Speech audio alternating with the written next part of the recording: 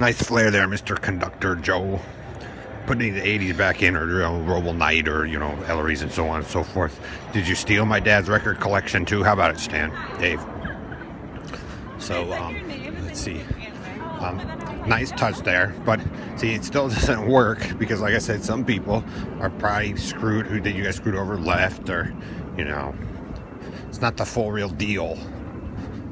Because it took more than one, and families, and you have to do stuff and all that stuff. So the intrusion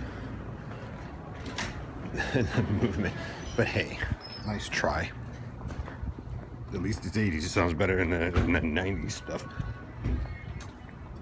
And as you pop, click, and fade out, Indian boy, little runt man, remember the original stuff. It didn't do that. So the more and more you guys keep doing that shit, the harder it's gonna be too. So torturing is not a good thing. So like I said, don't claim to be my dad or some of these other people that knew what they were doing. They're Roble Knight or Joe or Ellery's and Bernard. You're asking for sympathy for people that you probably killed or left, dudes. So how are you gonna get it?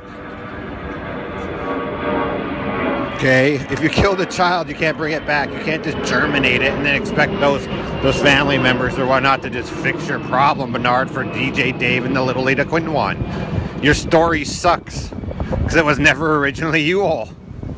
You gotta ask yourself too, was those kids killed outside or in a vehicle or on a bike? Swiped while walking?